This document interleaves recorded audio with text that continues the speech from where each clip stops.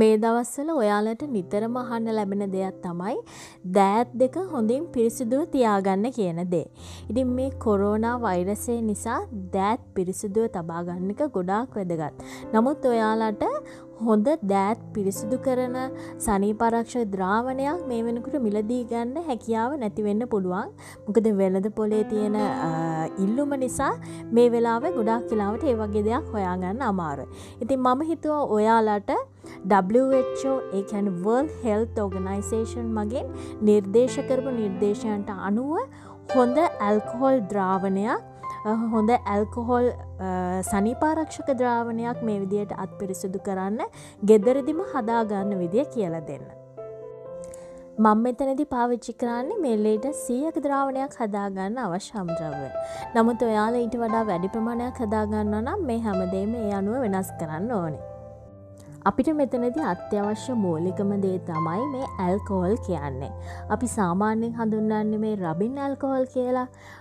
විස බීජ නාශකයක් විදිහට ඒ වගේම තුවාල පිරිසිදු කරන්න ඊට අමතරව ගොඩක් වෙලාවට වෛද්‍ය කටයුතු වලට පාවිච්චි කරන දෙයක් තමයි මේ රබින් ඇල්කොහොල් කියන්නේ. ඉතින් මේ වගේ රබින් ඇල්කොහොල් බෝතලයක් ඔයා ෆාමසි එකකින් මිලදී ගන්නකොට ඔයාට ඒ බෝතලේ සඳහන් වෙලා තියෙනවා දකින්න පුළුවන්. යම් කිසි ප්‍රතිශතයක්. ඒ කියන්නේ 100% ඇල්කොහොල්, 99% ඇල්කොහොල්, 95, 91, 90, 80 මේ විදිහට ඔයාලට දකින්න තියෙනවා යම් කිසි ප්‍රතිශතයක් සඳහන් වෙලා. ඒකෙන් කියන්නේ මේ බෝතලේ කොයිතරම් ඇල්කොහොල් සාන්ද්‍රණය වෙලා තියෙනවද කියලා. නමුත් අපි මේ කොයි විදිහේ බෝතලයක් මිලදී අරගත්තත් අපි හදන ඊළඟ මේ hand sanitizer එක එහෙමත් නැත්නම් විස බීජ විනාශ කරන්න අපි මේ අත්වලට පාවිච්චි කරන මේ සනීපාරක්ෂක ද්‍රාවණය හදනකොට අපි ලබා ගන්න ඕන මිලිලීටර් ප්‍රමාණයක් තියෙනවා. ඉතින් ඒ අවශ්‍ය මිලිලීටර් ප්‍රමාණයට ගැලපෙන්න හදාගන්න අපි මේ ඇල්කොහොල් බෝතලේ අවම වශයෙන් 160ත් 180ත් අතර වගේ ප්‍රතිශතයකට අවසාන සාන්ද්‍රණය විදිහට තනුක කරගන්න ඕනේ. ඉතින් ඔයාලගේ පහසුවට C1V1 සමානයි C2V2 කියන ගණනයට අනුව මම ඔයාලට මේ විදිහට ලයිස්තුගත කරලා තියෙනවා. මේ මිලිලීටර් 100ක බෝතලයක් හදාගන්න ඔයාලා මොන විදිහේ ඇල්කොහොල් ප්‍රතිශතයකින් පාවිච්චි කරත් මේ 160ක අවසාන ප්‍රතිශතයට ලබා ගන්න ඕන ඇල්කොහොල් මිලිලීටර් ප්‍රමාණය.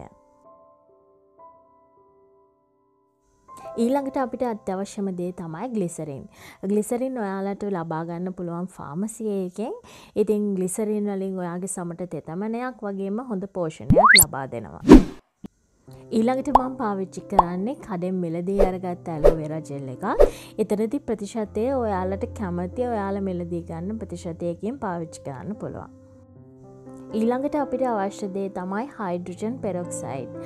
3%කින් තමයි සාමාන්‍ය හයිඩ්‍රජන් පෙරොක්සයිඩ් දෙන්නේ. ඉතින් ඔයාලට මේකත් ෆාමසි එකෙන් මිලදී ගන්න පුළුවන්. සාමාන්‍යයෙන් ඇල්කොහොල් කියන්නේ ඒ තරම් හොඳ සුවඳක් දෙන දෙයක් නෙමෙයිනේ.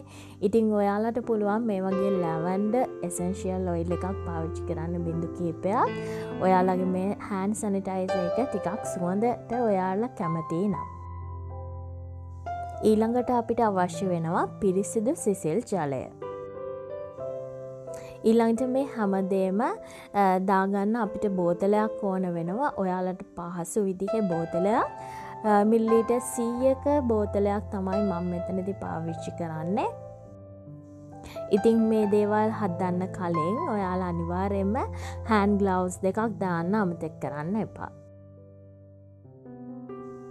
අපි මේ සේරම දේවල් දාන්න ගන්න බෝතලේ හොඳට පිරිසිදු බෝතලයක් වෙන්න ඕනේ. මම මේක උණු වතුරෙන් හොඳට හොදලා වේලලා පිරිසිදුව අරගෙන තියෙන්නේ. ඉතින් ඉස්සෙල්ලාම මම මේ විදිහට ග්ලිසරින් එකතු කරන්න හදන්නේ. ඔයාලට පේනවා ඇති ග්ලිසරින් කියන්නේ කොයි වගේ දෙයක්ද කියලා. ටිකක් උකු ද්‍රාවණයක් මේ ග්ලිසරින් කියන්නේ. මම මෙතනදී පාවිච්චි කරන්නේ 100%ක් වෙජිටබල් ග්ලිසරින්. ඔයාලට සාමාන්‍ය ෆාමසියේ ලබා ගන්න පුළුවන් ග්ලිසරින් එකක් පාවිච්චි කරන්න පුළුවන්. ඉතින් මම මේ මිලිලීටර් 100 බෝතලයට මිලිලීටර් 1.5ක ප්‍රමාණයකින් ග්ලිසරින් එකතු කරගන්නවා.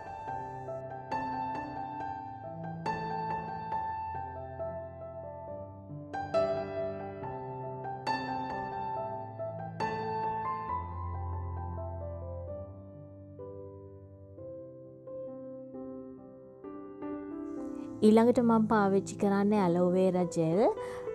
මේ ඇලෝ වේරා ජෙල් ඔයාලට මිලිලීටර් 100කට සාමාන්‍යයෙන් මේ වගේ මේස හැඳි 3ක් විතර එකතු කරගන්න පුළුවන්. ඒක අවශ්‍යතාවය අනුව ඔයාලට අඩු වැඩි කරගන්න පුළුවන්. ඒක නියමිත ප්‍රමාණයක් නැහැ.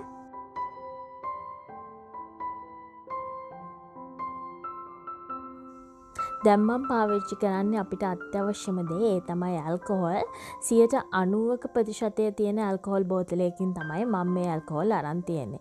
ඉතින් ඒ ඇල්කොහොල් වලින් දැන් සාමාන්‍යයෙන් ඇල්කොහොල් කියන්නේ ඉක්මනට වාෂ්පශීලී වෙන දෙයක් නේ. ඉතින් ඒක නිසායි මම මේ විදිහට ඇල්කොහොල් ටික මෙෂර් කරලා අරගත්ත ඇල්කොහොල් ටික මේ විදිහට වහලා තිබ්බේ.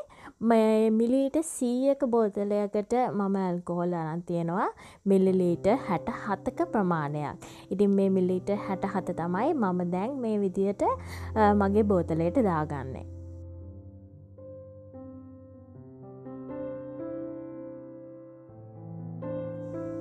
ඉතින් අපි දැන් මෙච්චර වෙලාවක් එකතු කරගත්ත දේවල් මේ විදිහට පිරිසිදු කූරක් වගේ දෙයකින් හොඳට කවලම් කරගමු. මේ හැමදේම කවලම් වෙන්න.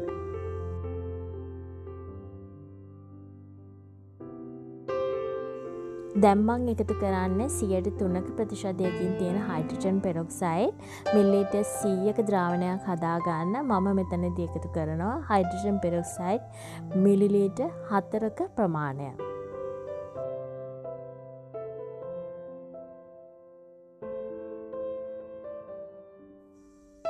දැන් මම පාවිච්චි කරන්නේ lavender essential oil එක.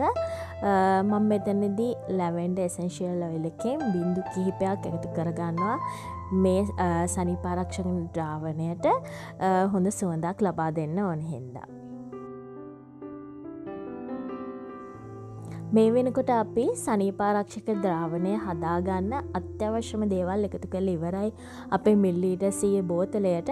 ඉතින් අපි ඉතුරු ප්‍රමාණය පිරිසුදු ජලය එකතු කරගන්නවා මේ මිලිලීටර් 100 බෝතලය පිරෙන්න.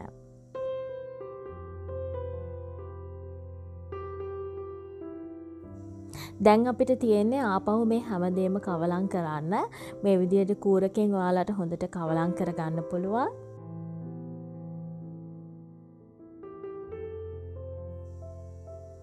ඒ වගේම බෝතලේ මූඩිය වහලා හොඳට මේ විදිහට හොලවන්න.